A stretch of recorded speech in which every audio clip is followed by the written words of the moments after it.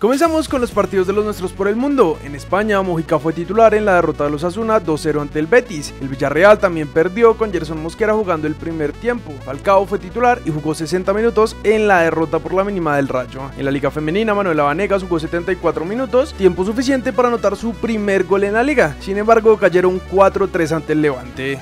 Seguramente tendremos que hacer mucho mejor las cosas, seguiremos en esa línea, seguir hasta el final, seguir luchando cada minuto, cada balón, para poder encontrarnos con esa victoria que tanto esperamos.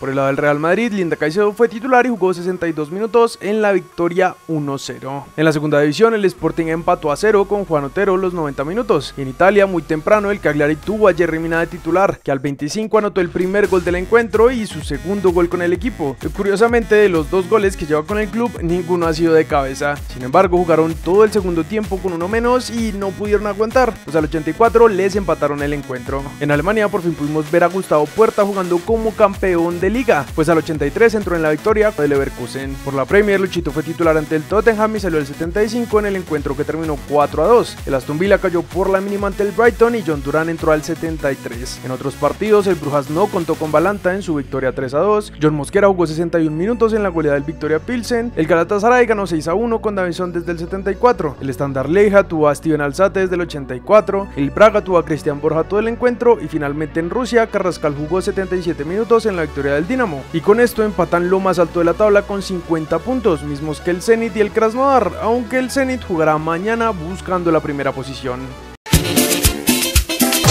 Ahora viajamos a la MLS, donde tenemos bastantes representantes nuestros. Jesús Murillo y Eduardo Atuesta fueron titulares en la derrota del LAFC, mientras que Tomás Ángel y Eddie Segura se quedaron en el banco. El Charlotte jugó sin Kerwin Vargas por acumulación de amarillas y venció 2-0 al Portland Timbers, que tuvo a Santiago Moreno y Juan David Mosquera de titulares. Dairon Asprilla entró de cambio a los 55 y Chara cumplió sanción por la roja que recibió en el último partido. El Orlando City cayó por la mínima con Angulo todo el encuentro y Muriel entrando a los 70 minutos. Carlos Terán entró al 53 con el Chicago Fire, que cayó por la mínima ante el New England Revolutions, que contó con Dylan Borrero los últimos 15 minutos. Jader Obriano jugó 63 minutos en el empate a 0 de los Team FC y el Real Salt Lake le ganó al Kansas City por la mínima con otro gol colombiano. Esta vez fue Brian Vera quien asistió al Chicho Arango para que marcara de cabeza su noveno gol en lo que va de la liga. Carlos Gómez por su parte salió de cambio al 90. Otro que marcó fue Cristian Dajome, que le dio el primero al DC United en el empate a 2. En el Brasileirao, el Sao Paulo ganó 3-1 y James no fue convocado, por lo que en la prensa ya especulan con una salida de nuestro crack a final de temporada. El Bahía ganó 2-1 y Santi Arias tuvo un gran partido. Estupiñán se quedó en la banca y Palmeiras ganó 2-0 con Ríos entrando de cambio al 58. Finalmente se jugó la final de la Copa de la Liga en Argentina, donde Alexis Manjoma no tuvo minutos, pero CETRÉ fue titular y protagonista, dando la asistencia del único gol de su equipo, aunque todo se definió en penales, donde Edwin cobró muy bien el cuarto penal y nuevamente una gran actuación del portero de Estudiantes les dio el título. Felicitaciones a CETRÉ y Manjoma por este gran logro. Terminamos los partidos con nuestra selección femenina, que tenía la última fecha del Sudamericano en sub-20. Aunque Brasil ya quedó campeón, la tricolor buscaba una victoria para quitarle el segundo puesto a Paraguay. Sin embargo, en un partido muy reñido no tuvimos goles sino hasta el 81, cuando Fátima adelantó a las paraguayas. Y aunque al 92 Estefanía Perlaza rescató el empate, la tabla no se movió y nuestras cracks quedaron terceras del Sudamericano. Sin duda no era lo que buscaban en el torneo, pero sabemos que ya tienen la cabeza en el mundial que se jugará en nuestro país en agosto, donde esperamos nos vuelvan a representar de gran manera.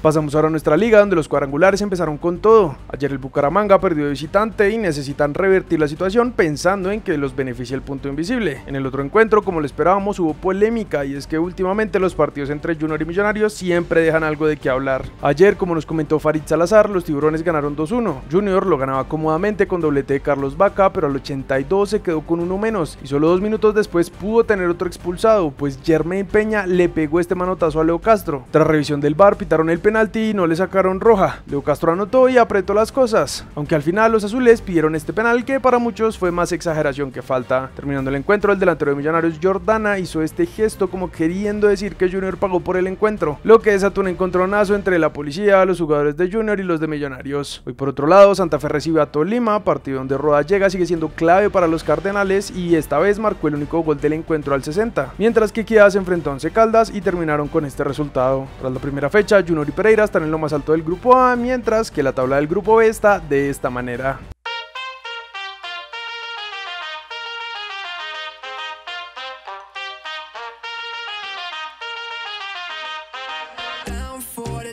long run now. Red Corvette and my drop top down. Calling up my digits in my Motorola, and I'm speeding like I robbed someone. Falling and I'm